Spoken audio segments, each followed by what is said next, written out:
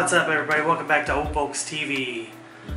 We are in like the third week of like a 17-week over 100 degrees temperatures outside. It is driving me wild. We've been working outside all day at my regular job, and I just don't have it in me to go work on the cars right now. It is brutally hot.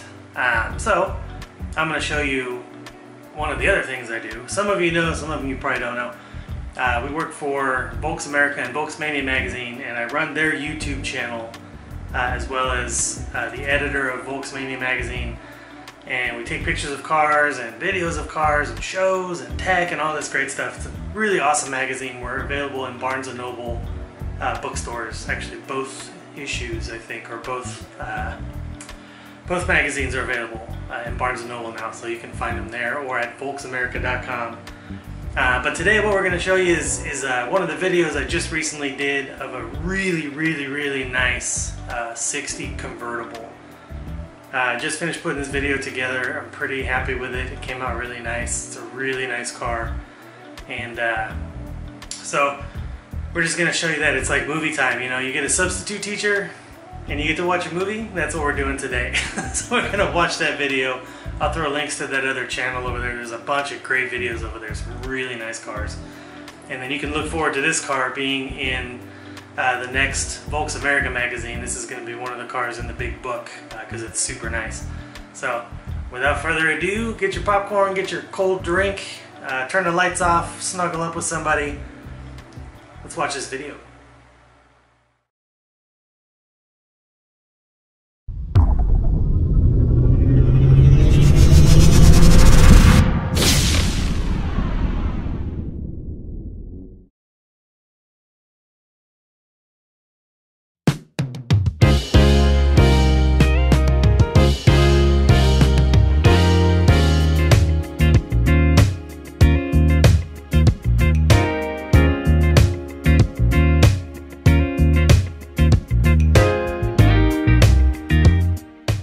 Hi, I'm Caleb. This is my 1960 convertible.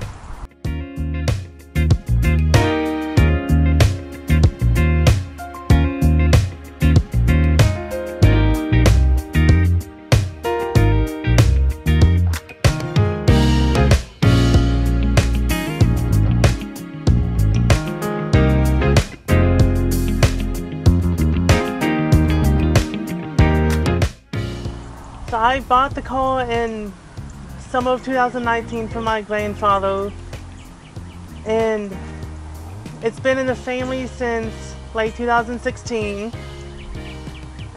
Most Volkswagens I've seen I didn't really have a connection to, but this one, between the color combo and the family history, I immediately fell in love with it.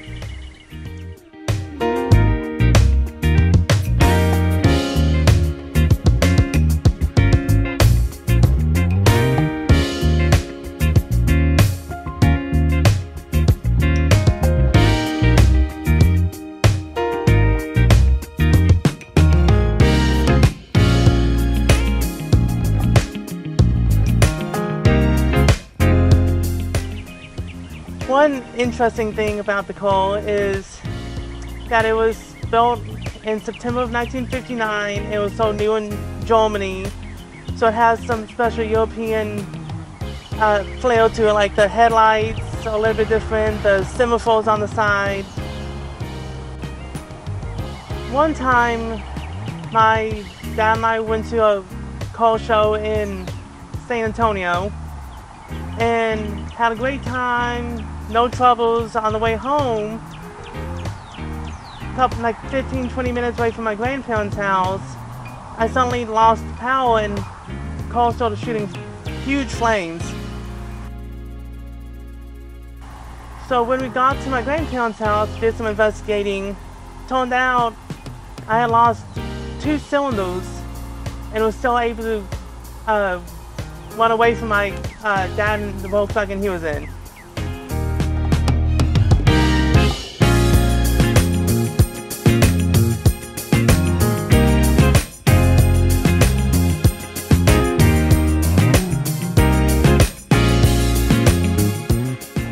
There was one point where my Dad, Grandpa, and I decided that it would just be easier to replace the engine and transmission since we were already having a few issues.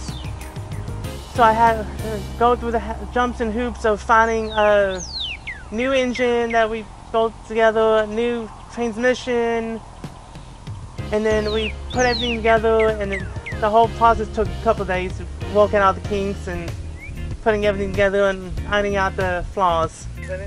It's a 1600cc engine and a freeway flyer, and has 2 Weber 40s carburetors in there. So it has a little bit of get up and go. And it has, I think it was a stage 1 cam. So it has a little bit of a bite when you get up and go.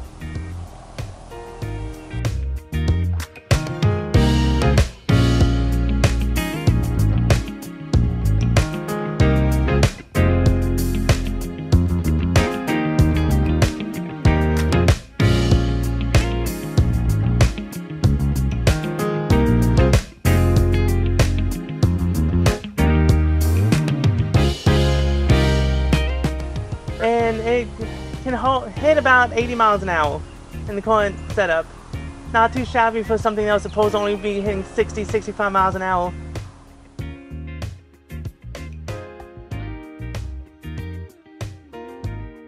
It seems like every time I go anywhere like a car show or gas station, people are always running up, just wanting to talk to me about what they had and comparing notes and asking me what I've done with this car.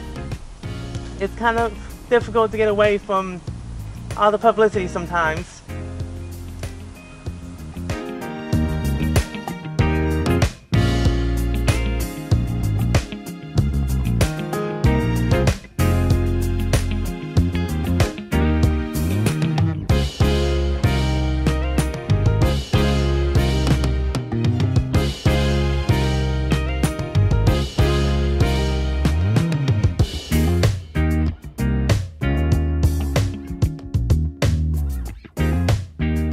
Right now I'm happy with the car, but down the road when the paint starts to fail on me many years from now, I was gonna repaint it a Porsche maroon. That way I can say, yeah, it's a true Volkswagen color, but still not deviate too much from the way the car is now.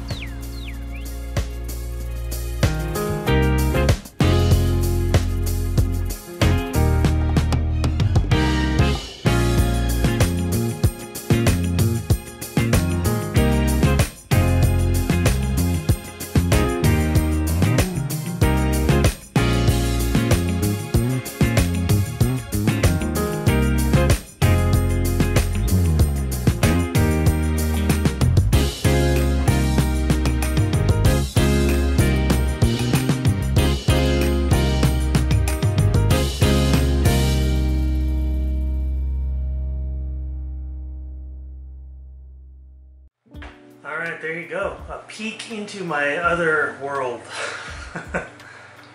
We shot that video actually quite a while ago, and I just got around to editing it. Now I didn't want the video to go stale before the car came out. We just did one on Gary's bus too. I'm not doing too many videos on that channel. We're trying to keep it close to the launch of a magazine, so that one should be out soon now actually, that video. Probably have it out in a couple weeks. So I hope you enjoyed that. That was a fun little thing. Sean and I drove like an hour and a half down to go meet Caleb. And on Google it looked like a huge park, but it turned out to be just kind of like a field and a couple little like ruins of buildings and then some houses where people actually lived in. It was really weird. It was nice, but you know, nice out in the country, kind of in the middle of nowhere. It's a good setting for that convertible. I wish it would have been a little warmer.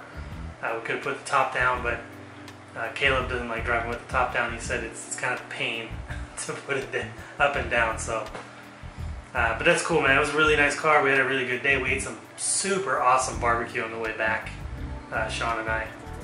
So all around, super fun. A little behind the scenes action, a nice little video, and then you can check that with the other ones at VolksAmerica.com or our YouTube, which I will throw the link down below.